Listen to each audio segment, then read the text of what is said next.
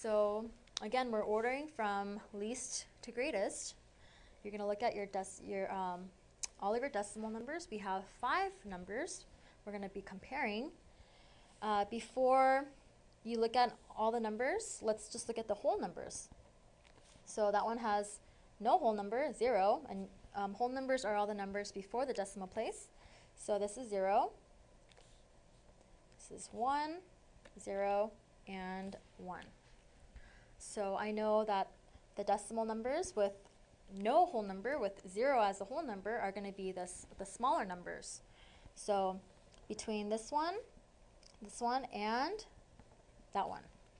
So between those 3 numbers, I'm going to have my least, my smallest value. So from those, you're going to look at the next place value, which is a tenths place value. That's 1. This one is 0.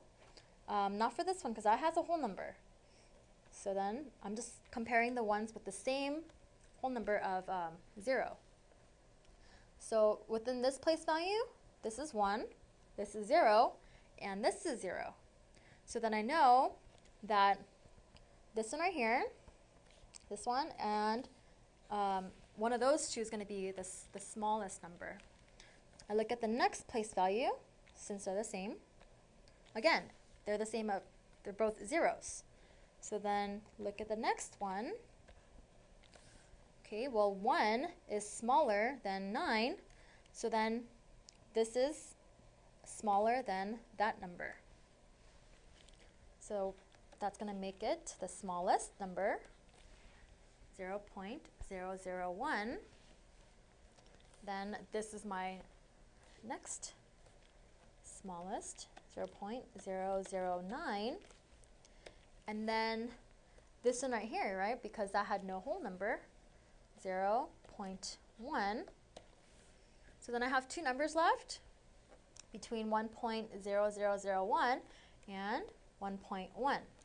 So you're going to look at, since they have the same whole number, you're going to look at the tenths place. This is 0 and this is 1.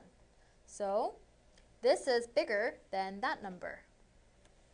So this is going to go next, 0.001, and then your largest number, the greatest value, is going to be 1.1. Okay, so that's it for this lesson. Thank you for watching Educator.com.